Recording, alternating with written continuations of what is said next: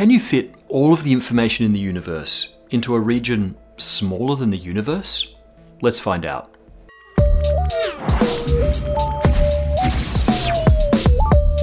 There's quite a bit of stuff in the universe, to put it mildly. Hundreds of billions of galaxies, each with hundreds of billions of stars, each with rather a lot of particles in them. And then there's all the stuff that isn't stars, the dark matter, black holes, planets, and the particles and radiation in between the stars and galaxies. Not to mention space itself with its fluctuating quantum fields, dark energy, blah blah, stuff everywhere. But is the universe actually made of stuff? An increasing number of physicists view the universe, view reality, as informational at its most fundamental level, and its evolution through time can be thought of as a computation. And then there's the simulation hypothesis, in which that computation is engineered by who knows what or who. How big a memory bank would you even need to compute a universe? Seriously, let's figure it out. How much information does it take to describe the entire observable universe? After we're done with that, I'm going to have an even cooler challenge question for you. I casually mentioned in the last episode that our 3D universe may just be a projection of information imprinted on its two-dimensional boundary. No biggie. That's the holographic principle, and we've talked a lot about some ideas leading up to it. Don't worry, the full holographic principle episode is still coming, but our recent episode on black hole entropy and some of the lead-ups to that might be helpful here. You can also watch this video as a standalone and go back to those earlier ones later if you feel like it. But the main point, the really weird, surprising point, is that the maximum amount of information that can fit in a volume of space is not proportional to that volume, it's proportional to the surface area of that region of space. Jacob Bekenstein figured this out by realizing that the entropy of a black hole is proportional to the surface area of its event horizon. But entropy is just a measure of hidden information, so the Bekenstein bound is equally a limit on how much information you can fit into any region of space. We'll come back to the Bekenstein bound in a sec, but for now let's think about why this dependence on surface area is surprising. Well, common sense would suggest that the maximum information content depends on volume, not surface area. I mean, a pile of thumb drives has a total storage capacity that depends on its volume. But instead of storage capacity, let's think about the information needed to perfectly describe a patch of space. You'd think that to fully describe, say, the universe, you'd need to know what's going on in every tiniest possible 3D chunk. That smallest element is roughly a cube, 1 Planck length on a side, where the Planck length is the smallest meaningful measure of distance at around 1.6 times 10 to the negative 35 meters. It's the smallest possible chunk of space, so let's say it can contain the smallest amount of information, 1 bit per Planck volume.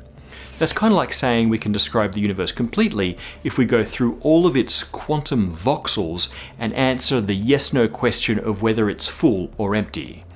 This probably way underestimates how much info you really need to describe the universe, but let's start with this anyway. So, how many Planck volumes are there in the universe? Well, the radius of the universe is something like 47 billion light years, which is a few times 10 to the power of 61 Planck lengths. 4 on 3 pi r cubed, so the universe contains 10 to the power of 183 Planck volumes. You'll see estimates that the radius of the universe is a mere 10 to the 60 Planck lengths rather than 10 to the 61, and that its volume is 10 to the power of 180 units. And that's because cosmologists tend to round down at every step and so drop a bunch of orders of magnitude. Astrophysicists are, by comparison, highly accurate. We only drop factors of 2. But what's a few orders of magnitude between friends? You might argue that more than 1 bit can fit at each grid point in the universe. You might be right. Particles have more information than just their position. It will be better to use the number of grid points in quantum phase space, which includes position, but also other degrees of freedom like momentum, spin direction, etc.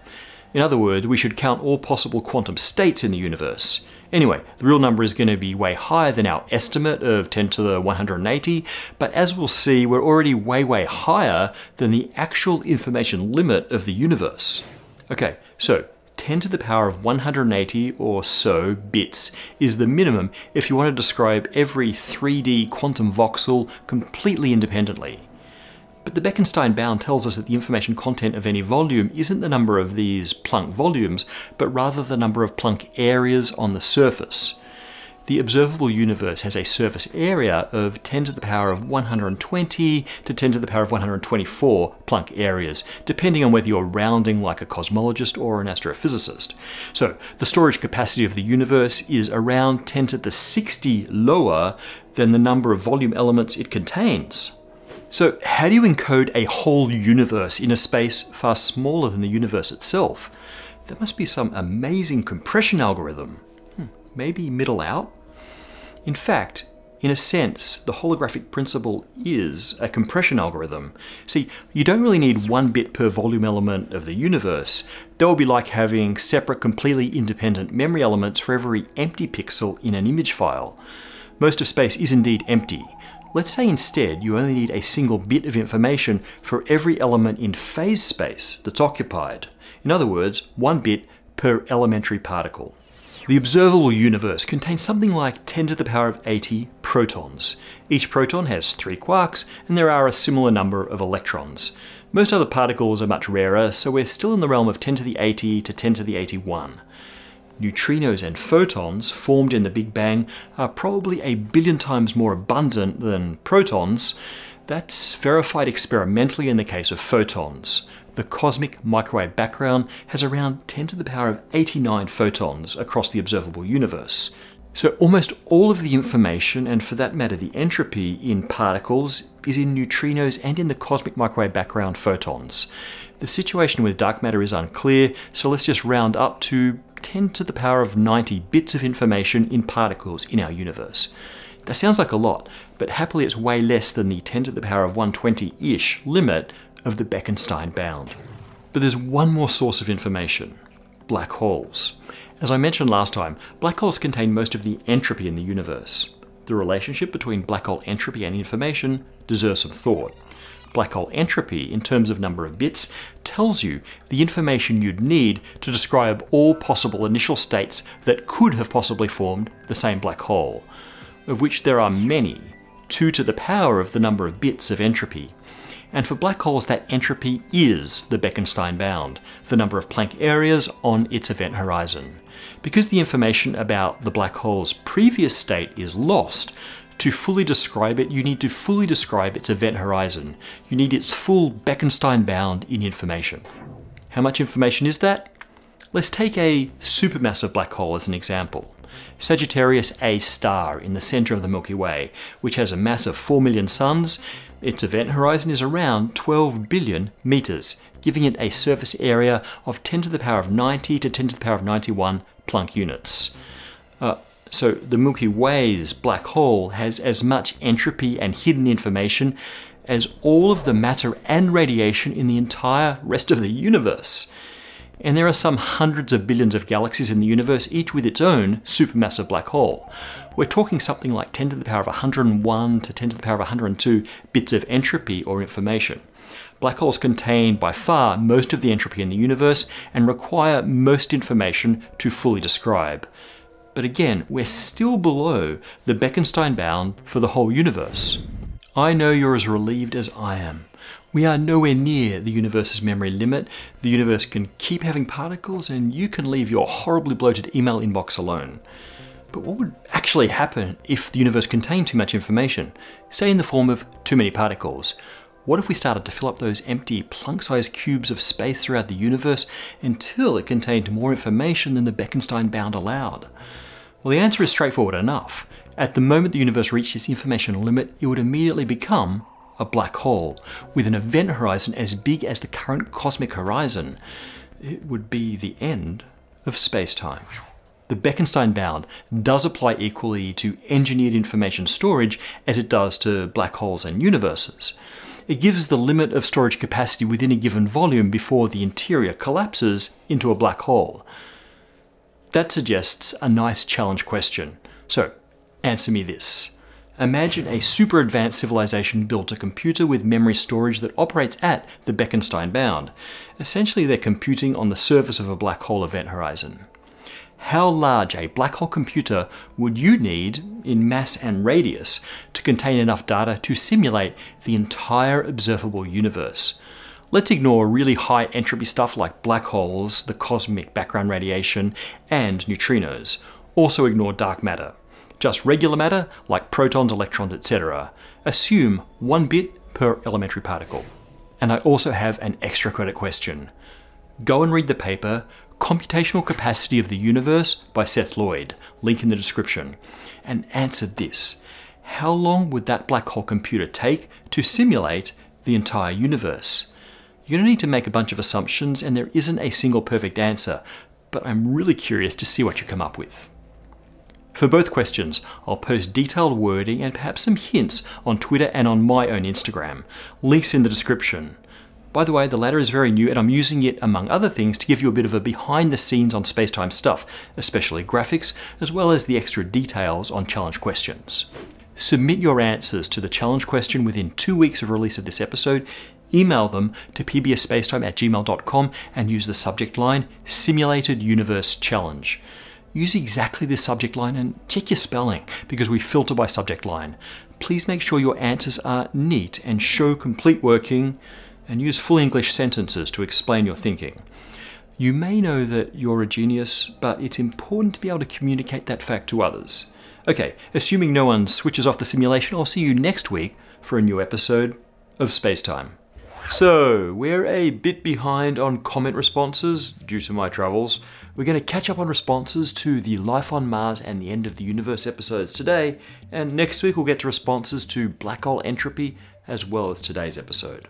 Starting with our episode on the history of life on Mars. Stush Diu says, cool, the show is current enough to acknowledge the recent discovery of liquid water. On Mars, that is.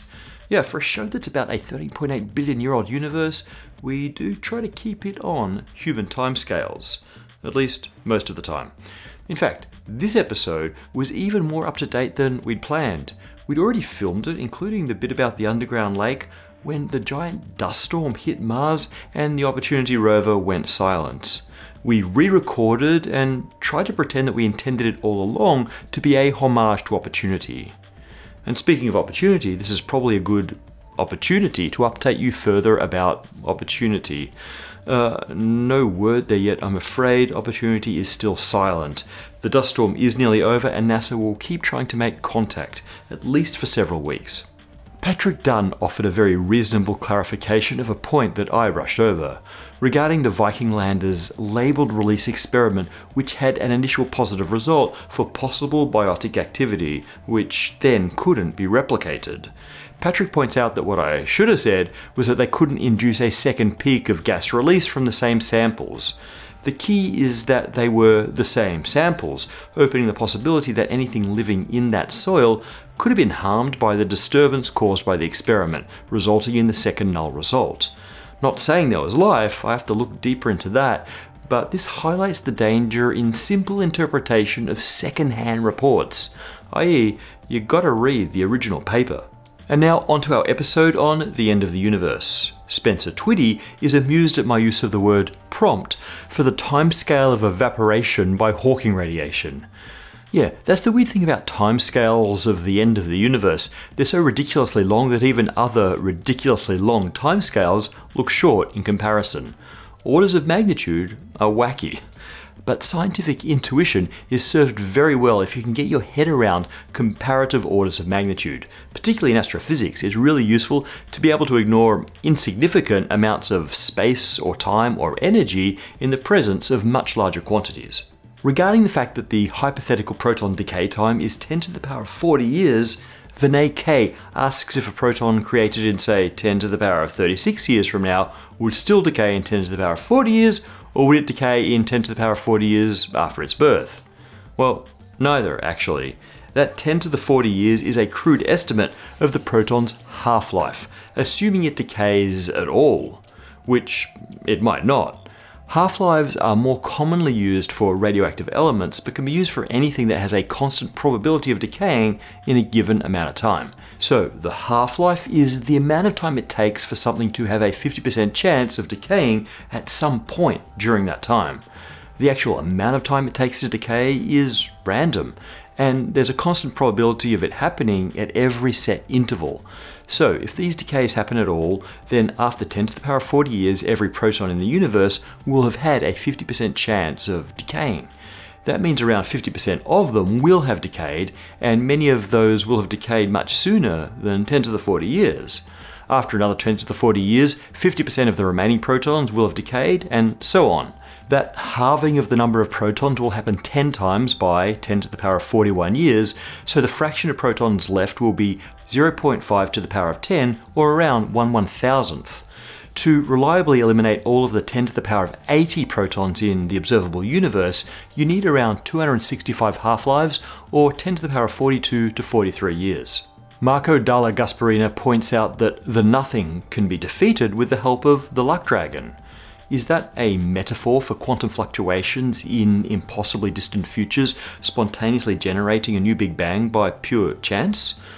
Or do you mean that while we're waiting through the infinite future for a new Big Bang, quantum fluctuations will produce all sorts of weird things first, like Boltzmann brains and Falcor? Valid point. Maybe Artax will come back too. I hope so.